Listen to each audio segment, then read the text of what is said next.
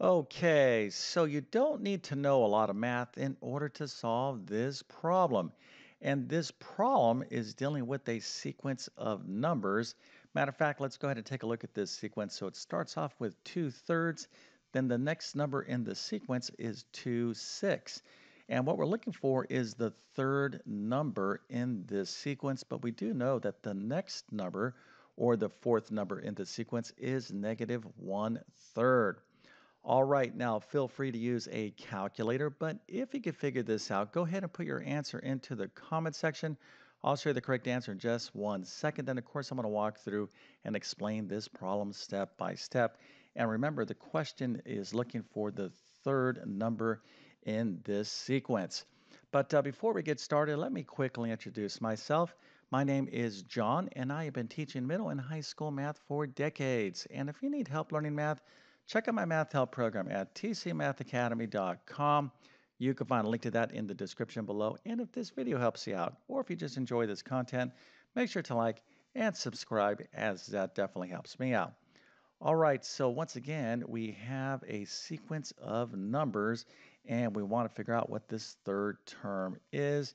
And this does not require a lot of math. Of course, you need to know a thing or two about fractions, but let's go and take a look at the right answer. The third number in this pattern is 0. Now, if you got this right, you definitely get a happy face and an A plus for your knowledge of basic sequences. And this is a big topic in mathematics, but even if you're like, hey, Mr. YouTube Math Man, I don't know what's going on here. Well, we could just kind of use common sense, right? We have a pattern. We're going from here to here, and there's some sort of rule that is going on here, right? So to go from 2/3 to 2/6, well, there is a pattern, some sort of rule that if we apply that rule, we're going to go from here to here. And if we apply that rule again, we're going to go from the missing number to -1/3. All right, so let's go ahead and get into the solution right now. And we are dealing with something called sequences. Okay, sequences is a huge number in mathematics, and they're not to be confused with something called series. Now, series is closely related to a sequence, but a sequence of numbers can be anything. Could be like 2, 4, 6, 8. There is a pattern going on here. And a sequence, the numbers in the sequence are referred to as terms, okay? So this is a particular sequence, and this sequence could continue on like so. And there's all different sorts of sequences. Now let's just take a look at this basic sequence. How are we going from 2 to the next number in the sequence? Well, it looks like we're adding 2, right? So we went from 2, if we add 2, we go to 4. If we add 2 again, we go to 6. We add 2 again, we go to 8. So adding 2 is the rule in this sequence. Now, in mathematics, when you study sequence at a little bit higher level, there is two different types of sequences. Well, there's other types as well, but the main type is something called arithmetic when you're adding a value, and then another type of sequence called geometric. Matter of fact, let me show you geometric.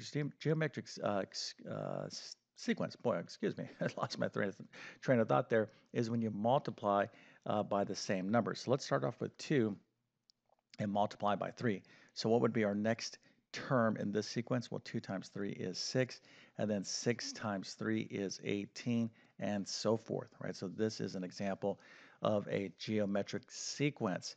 Now, this isn't to be confused with something called a series. Now, I'm bringing this up because if you stick with math long enough, you're going to run into sequences and series. So let's go back to this sequence: 2, 4, 6, 8. Again, this is a sequence. Now, if we add the terms in a sequence, okay, this thing right here, this is a sequence. This right here is a series, all right? These are very important concepts in mathematics. But anyways, again, even if you're like, hey, Mr. YouTube Math Man, I'm not here to learn calculus and advanced math. Just show me what the right answer is. Well, you can still get the right answer as long as you have some basic fraction skills, because what we need to do is figure out the pattern, okay? But you should walk away from this video knowing a thing or two about sequence and series. So the first thing that we should look at is, how do we go from 2/3 to 2/6? Okay, what is a possible way this could have occurred, right? So we're trying to look for some sort of rule or some sort of, whether this is an arithmetic or geometric, that's not really important, but what is the rule? How do we go from here to here?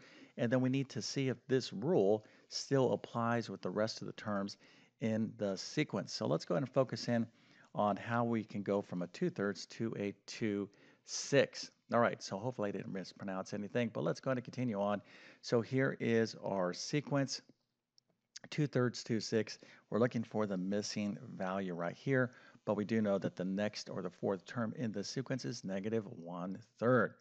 All right, so let's just focus in on these first two terms and see how we can go from a 2/3 to a 2/6.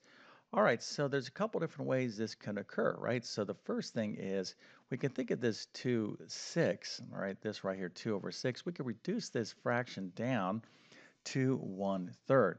So this rule, whatever it is, would still apply. We don't have to keep this fraction as 2/6. We can reduce it down to 1/3. So how can we go from a 2/3 to a 1/3? Again, if you're pretty good with fractions, you should immediately see that. You can be like, hey, Mr. YouTube Math Man, we can simply just subtract a 1/3 from a 2/3 and we'll get back to a 1/3. And that is correct because the denominators are the same. All right, so let's go ahead and just do a quick review. 2/3 minus 1/3, when the denominators are the same, all we need to do is subtract the numerator. So this is going to be 2 minus 1 over 3. 2 minus 1, of course, is 1 over 3, or 1/3. All right, so one way we can go from 2/3 to 1/3 is just literally subtract 1/3 from this number. Okay, so from our first number, if we subtract a 1/3, we'll end up with a 1/3 or a 2/6. So that's one possible way of going from 2/3 to 2/6. Now there is another way to go from a 2/3 to a 2/6 as well, because we can multiply, right? So some of you might kind of looked at this pattern and thought of, well, we can multiply by 1/2, and that's fine as well, because 2/3 times 1/2, when we multiply fractions, we multiply the respective numerators and denominators. So 2 times 1 is 2, and 3 times 2 is 6.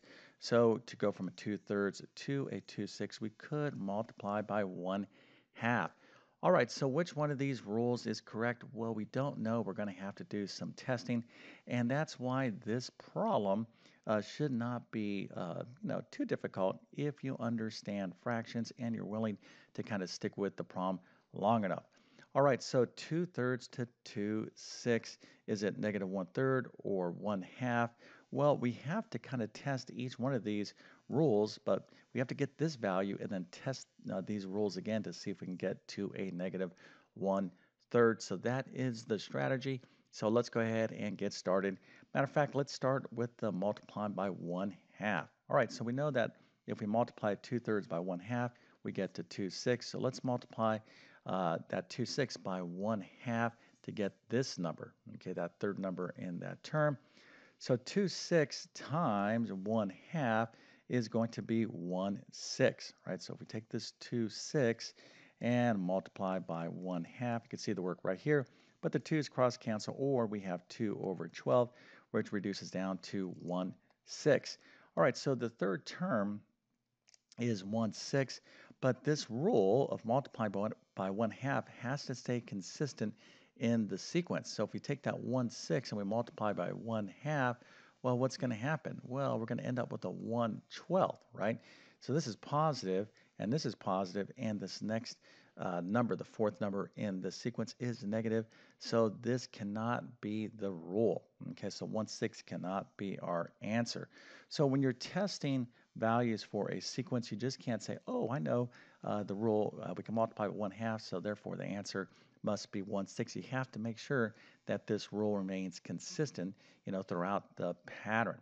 All right, so what we need to do now is to see if this other number is going to work. But before we do that, I need you to hit that subscribe button. Well, I would love for you to hit that subscribe button. I can't force you to do anything, but if you're spending time with me in this video, which obviously you are if you're watching me up to this point, I definitely appreciate it. And if you're a current subscriber, thank you so much. I just recently passed 600,000 subscribers. I think I'm up to like 609. I mean, it's pretty exciting to be at this level. And what's happened for me on YouTube is I've started a long time ago. And I wasn't really paying attention to numbers. I just posted for many, many, many years. And I really started putting a lot of effort into my YouTube channel, probably maybe like 5 years ago.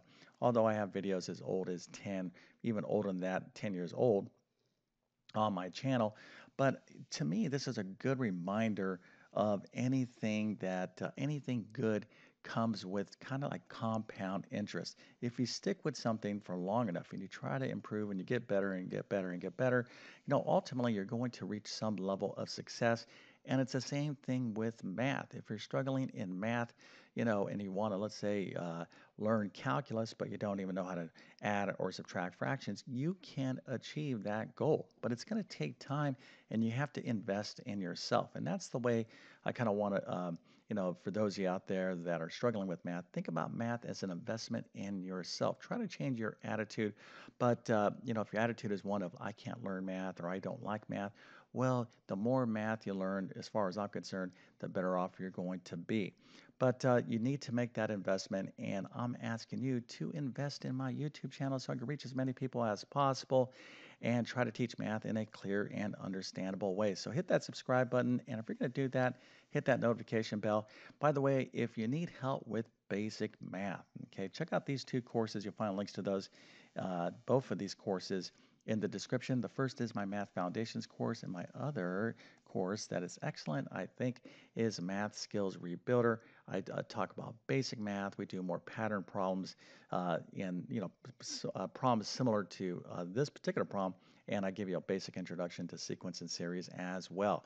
All right, so let's go ahead and get back to the problem, and really what we need to do is test this -1/3 to see if this works out.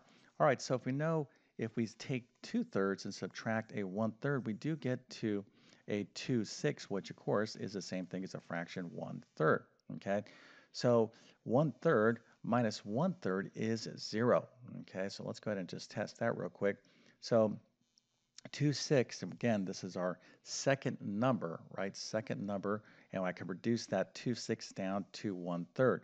So that 2/6 is the same thing as 1/3 minus 1/3. Okay, we're going to test this, or we're going to find the third number in this pattern. So we have 1/3 minus 1/3 is 0. Okay, so we have a 0 right here. Now what we need to do is test to see if 0 minus 1/3 is in fact 1/3. Okay, so 0, if we subtract a 1/3 from 0, indeed 0 minus 1/3 is -1/3. Okay, so hopefully you're going to walk away from this video with some basic terminology about sequence and series. And most importantly, I hope that you had some sort of fun with this, right? Like riddle problems or, things that you can figure out, on your own that don't require a lot of math, but do require, your ability to kind of stick with the problem. I don't know if you like to play cards. I like to play cards and other type of games. If you like to play games, that's so good for your mind, because you're reasoning out. And if you like games with numbers, that's even better. Okay, there's a lot of studies that show that really does keep your brain sharp. So if you like learning math just to learn math, that is fantastic. But again, if you need actual math help, then check out my full main math courses. All right, so with all that being said, I definitely wish you all the best in your math adventures. Thank you for your time and have a great day.